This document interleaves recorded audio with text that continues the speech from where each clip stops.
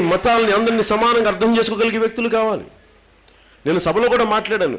ఈ వ్యక్తినంటే ఆ కులం వాళ్ళు ఓట్లేరు, ఈ వ్యక్తినంటే ఈ కులం వాళ్ళు ఓటు. ఎప్పుడు చచ్చాను ఇవన్నీ మన సమస్యలు పరిష్కరించడానికి? పవన్ కళ్యాణ్ అంటే పవన్ కళ్యాణ్ సంబంధించిన వాళ్ళు బాధపడతారంటారు.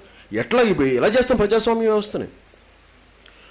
చేసే దోపిడీలను చేసే తప్పుడు పనులన్నీ చేసే అప్రజాస్వామిక పనులన్నీ చేసి వీళ్ళు కులాల ముసుగులో దాక్కుంటే వీళ్ళందరినీ మనం బయటికి తీసుకురావాల్సిన అవసరం ఉంది. వారు ఏ కులమైనా ఏ మతమైనా జనసేనకి భయం లేదు. మీరు ప్రజలకు సంబంధించి మీరు అండగా నిలబడకపోతే మీ వల్ల నాకు ఓట్లు పడవచ్చు, ఓట్లు పడకపోవచ్చు, కానీ ఖచ్చితంగా మిమ్మల్ని ప్రజా కోర్టులో మిమ్మల్ని బయటికి తీసుకొచ్చి నిలదీస్తాం. మాకు ఆ భయాలు లేవు. జనసేన పార్టీ ఈ కులాన్నంటే ఈ వ్యక్తినంటే వారి కులం బాధపడుతుంది, ఈ వ్యక్తినంటే ఈ కులం బాధపడుతుంటే అసలు కులాలకి అలాంటి అవసరాలు లేకుండానే నేను ఎందుకు తెలుగుదేశం పార్టీ సపోర్ట్ చేశాను? నేను సోషల్ ఎక్స్పెరిమెంట్ చేశాను, సరదాకు చేయలా. తెలియదా నాకు?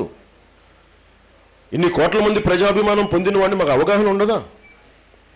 అంత అందరూ తిట్టారు, ఎందుకు చేశాను? నీకు ఆయన వాడుకొని వదిలేసి మాకు తెలియదా? చంద్రబాబు గారు వాడుకొని వదిలేరంటే ఆయన కూర్చొని ఆయన గొప్ప ఆయన వ్యక్తిత్వం మనకు తెలియదా?